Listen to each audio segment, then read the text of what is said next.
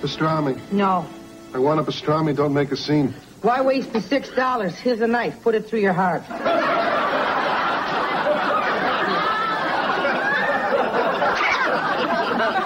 What do you have?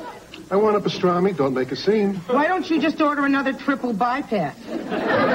You won't be crying in the back of an ambulance again? What do you have? Al, you're killing yourself. Why are you trying to kill yourself?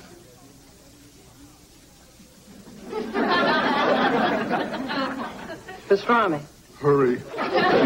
You'll have the blueberry blintzes. No blintzes. They're on the menu. I know they're on the menu, but they're not going to be on your plate because we don't have any blintzes. Hey, that's it. It's time to cross a line through the blueberry blintzes. 6 months we've had blintzes on the menu. We've been living a lie. Get a new blintz. And replace Evelyn's blintz? Are you crazy? Her blintz was renowned throughout the land, Lou. Nathan, your wife is gone. We shall not look upon her blintz again. Now snap out of it. People are hungry. It was a secret recipe from my grandmother to my mother to my wife. The shell was cloud-like, yet firm. Oh, the blueberries achieved a certain balance of tart, but not to the point where it sucked your cheeks in. That was a work of art. You cannot replace a work of art. The Blue Boy is art. This is dough and fruit. You know, my life would be a lot better if I can afford the things I want. And I can afford the things I want if they just raise the limit on my credit card. How much is your limit? Presently, I'm in the $5,000 range. Where exactly in that range are you, Reggie? $200. You have a $200 limit? Oh, good. Tell everybody. What they give you? The American Express wood card? You know me. My name is Pinocchio. Well, that's fine. You all have your moment of levity at my expense. Reggie, how about your moment of going down, getting some more Kaiser rolls from the stock room? Fine. Send me to the basement. I'll just move in and live under the stairs. Me and the Kaiser rolls will build our own civilization. Mr. Singh, you want me to... Would you please? I was destined for a better life. I was made for the finer things. We all think that sometimes. I mean it. I don't even think this life is supposed to be mine. Oh, yeah? Whose is it? Let me tell you what's the truth. I think somebody slipped up. What I'm about to divulge to you was done only by me and your father. You mean our father? I mean your father. Now I'm listening. Your father, Leonard Patterson, told me on the night I was born, he spent 15 hours pacing the soles off his shoes with none other than Floyd Patterson, whose own baby boy was born the same day, the same hour, and in the very same hospital as me. No kidding, the heavyweight champ? What a coincidence. Yeah, quite a coincidence. Too much of a coincidence. What are you saying? I'm saying that it got me to thinking. Got me to thinking about this. I found that in the newspaper a couple of weeks ago. Oh, yeah. It's about the two babies that got mixed up at birth. Families raised the babies for years, and they just discovered the mix-up now. You think the hospital mixed you up? I was born in that same hospital, Mitchell. Well, no. If they're doing it now when they got computers, they did it for sure back then when all they had was some tired old nurse who took a look at two babies named Patterson and said, you go here, you go there, I'm going to go home and watch Bonanza. Come on, Rich. You have no evidence. I have all the evidence I need standing right in front of me. What are you talking about? I'm talking about puny little welterweight you and heavyweight Hercules me. I can't be serious about this. Hey, you were the one who looks like Daddy. You were the one who was Daddy's little boy. Well, I might have been Daddy's to the boy if they gave me to the right Daddy. Uh-huh. And, how do you think Mama's going to take this news? Well, she's cleaning Mr. Singer's apartment. I'm just going to go up there and tell her. I am seeking out the true origins of my existence. Personal feelings cannot be spared. What you're saying is you may not be my son. I'm afraid so. Praise the Lord. Praise the Lord. Hallelujah. Mama, our long family nightmare is over. Where's my new son? Did you bring him? Mama, how could you talk this way to me? Reginald Clifford Patterson, how dare you approach your mother with a story like this? Mama, we know that it was fact, that Floyd's baby boy was born in that same hospital. We don't know any such thing. It's just a story your daddy used to tell. Yeah, but you were there, weren't you? Yes, I was there. But you'll excuse me if I wasn't in the waiting room having tea and cookies. I was in labor with you for 150 hours. You tried to kill me then, and you haven't stopped yet. Mama, and I'd still like to call you that if I may. I thank you for raising me to be honest and hard-working, but I am so tired of not having anything. I'm so tired of looking in store windows at things I can't afford and looking at places on TV that I will never go. You can be tired all you want, but you're still my son. How can you be so sure, huh? How you know they didn't switch babies on you? One baby looks just like the next baby. Not in your case. What was my case? The ugly case. Huh? I never told you this before, but you have forced it out of me. You were a pumpkin-head baby. What? I tried sneaking out of that hospital, but they caught me in the parking lot and said, "Don't you leave here without your pumpkin." They did? And I finally broke down and took you. Because I knew if I didn't, you'll end up on somebody's porch with a candle in your head.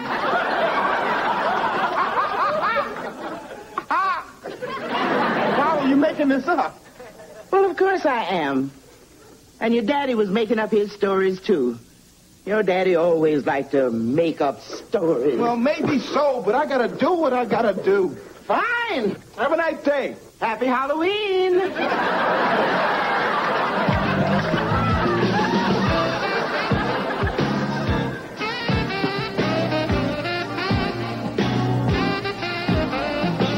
Ridiculous that just because Reggie was born on the same day as Floyd Patterson's son, he thinks he has anything to do with Floyd Patterson. Yeah, I'm sure we're all born on the same day as some famous person. Yeah. How about you? Yeah, I got the same birthday as Aretha Franklin. Perfect example. Just because you have the same birthday as Aretha Franklin doesn't mean that you are related to her or that you can even sing for that matter, right? I guess so. You make me feel. You make me feel like a natural woman.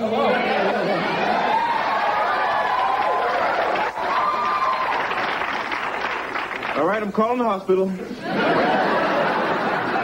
You know, about the Blintz situation. We have no situation, Lou, because we have no Blintzes. I used to get up on a Sunday morning and look forward to coming here for a cup of coffee and a blueberry. No more. End of an era, Lou. Not if I put the word out in the street that Nathan Singer is looking for a new Blintz. You wouldn't. I would. I figure in this neighborhood there's bound to be a fair number of widow Blintzer makers who would leap at the opportunity. You didn't. I did. Yoo-hoo! Mr. Singer! I got for you a Blintzer! You'll thank me later. I can do 10,000 a week. Look, Mrs. Drefter. Oh. Look, Mrs. Drefter, before you get your Blintz factory in an uproar, let me assure you that you are the unfortunate victim of an ill-conceived rumor which will go no farther. Yoo-hoo! Mr. Singer! Oh, my God, it's an invasion. You try mine first. Hers is like a brick. You have to eat mine. What? A brick? Elaine Meltzer, I could give you such a clock. Nathan Singer, you fought in the war with my Stanley, remember? For his memory, try my Blintz. Try mine. Mine is my I'll kill you for this. Mr. Singer! That's it.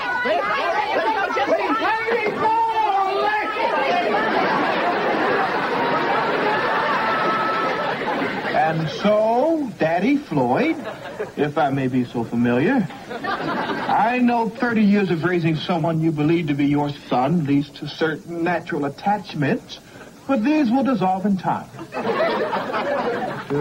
Cordially, best wishes. Suddenly yours, Reggie.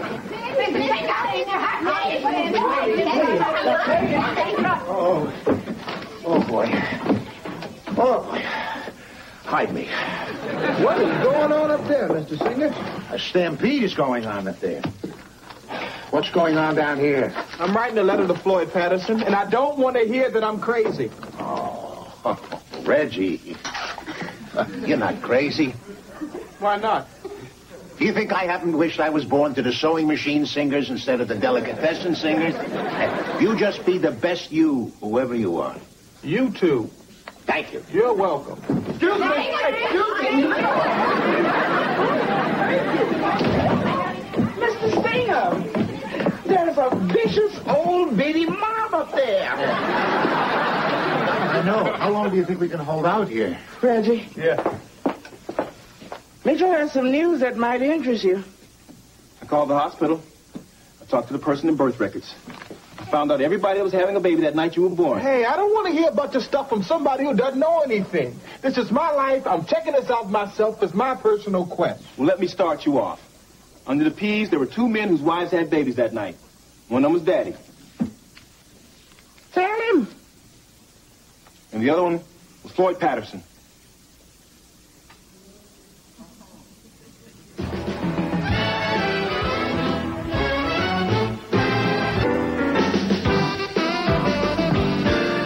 I knew it! I knew that I was a child of destiny. After all these years, the truth has come to light. I am the actual son of Floyd and whoever his wife was at the time, Patterson.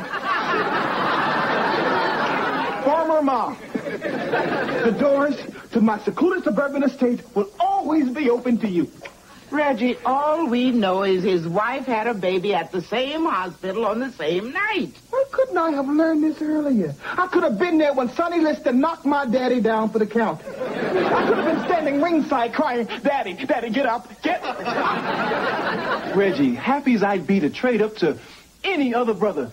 Do you know what the odds are of the babies being switched? You have got to believe, ex-bro. You want to know what I believe?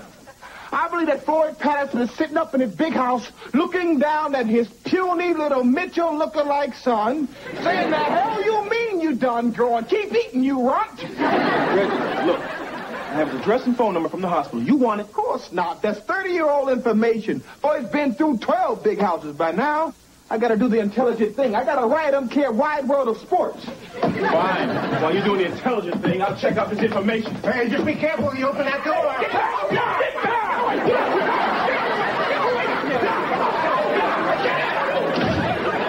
Do you mind explaining all those old ladies? They're auditioning to replace Evelyn's irreplaceable blintzes, Mrs. Patterson. Oh, I see. Of course, you know how one-of-a-kind Evelyn's blintzes were. Yes, I remember.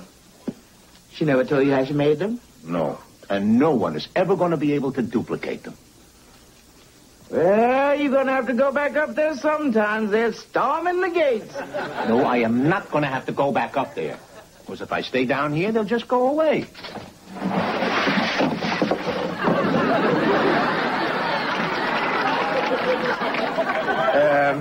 Obviously, I'm going to have to go up there.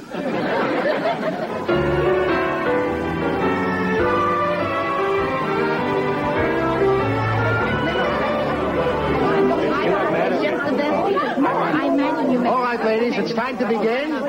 So, ladies, thank you for coming to the first, and God willing only, Singer and Sons Neighborhood Blintz-Off. Now, I want to introduce you to our distinguished panel of judges. Lou, Claudia, and Sheldon. Why? Because he's my nephew. Okay. As you can see, to ensure Blintz anonymity, we have marked the Blintzes not with names, but with the letters A to H, representing our 8 finalists. So, let us begin with the letter A. That's mine. Oh, thank you, Mrs. Meltzer. Mine. Very good. Very tasty indeed. Thank you, Mr. Gold. How can I show you my appreciation? We'll talk. Mr. Gold. Feed me, my dumpling. Well, big shot, nephew. What do you think? I don't want to hurt anyone's feelings. Oh, we're big girls. You're the judge. Whatever you say goes. I like them all the same. Putz.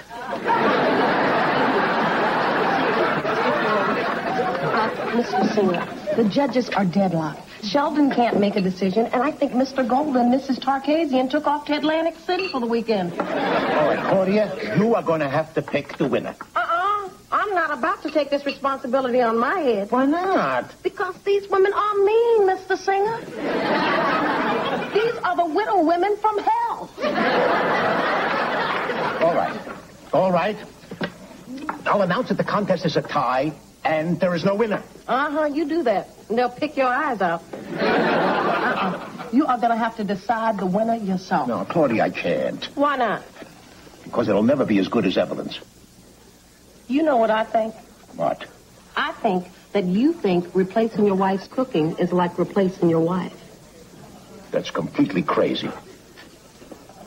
And dead on right. Listen, Mr. Singer, I know wherever your wife is now, I bet she's looking down and saying, would you just make a decision before these crazy old ladies kill Sheldon?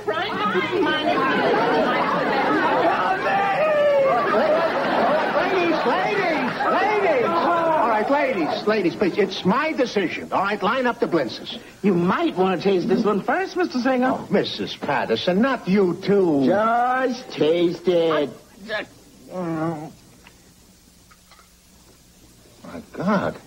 Kind of like your wife's? Exactly. Here, Claudia. We have a winner. Mrs. Patterson, how did you do it? Same way your wife did it for years. You mean you found the recipe? No, I found the phone number of the distributors in New Jersey. What, you mean Evelyn bought her homemade blintzes?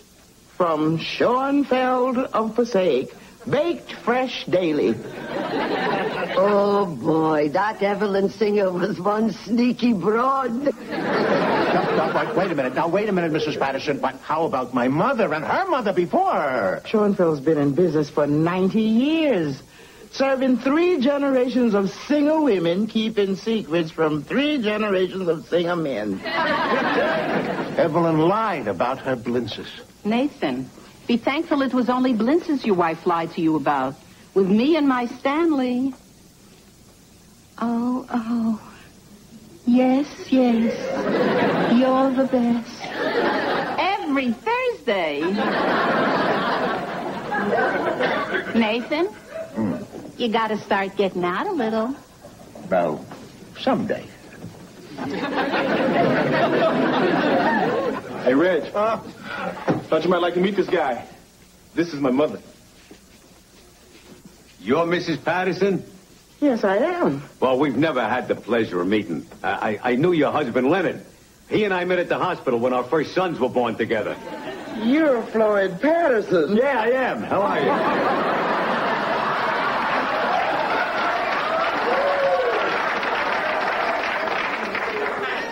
you? You're Floyd Patterson? Yeah. What the hell happened to you? This the brother? That's him. Wait a minute. Hold the phone. When you were in the hospital with her husband, did you happen to notice my real father there? Big fella, darker than you, with a knockout punch and Everlast written across his belly button. Oh, I'm afraid I don't recall anybody like that. It was just me and your father, Leonard.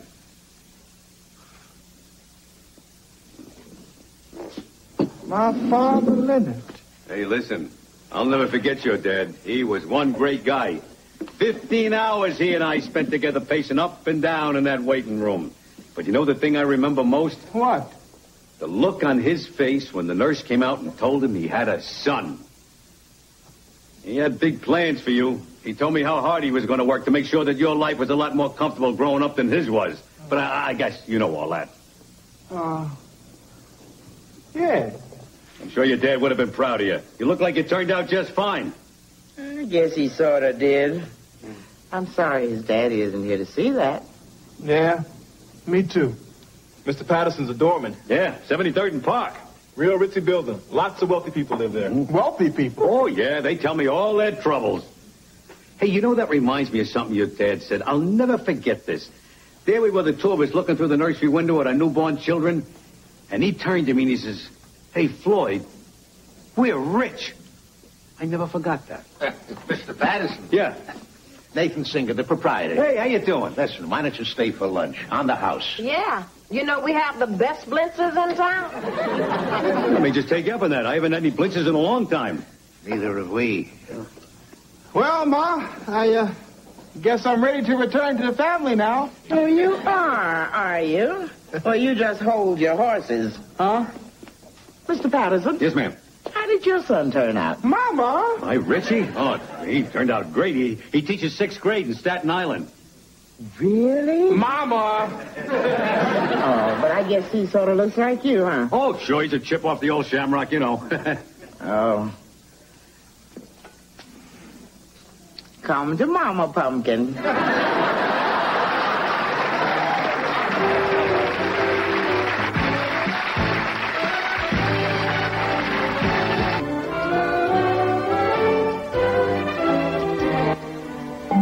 This is Jane Carr. Louise of Dear John. Are you having any, sexual problems? Don't worry about us, Louise. You've got enough problems of your own on Dear John coming up next. Then Sam's playing Blind Man's Bluff when he leaps into the life of a concert pianist on Quantum Leap tonight. And Thursday night, NBC's newest comedy hit is now a full summer series, Seinfeld, Thursday night.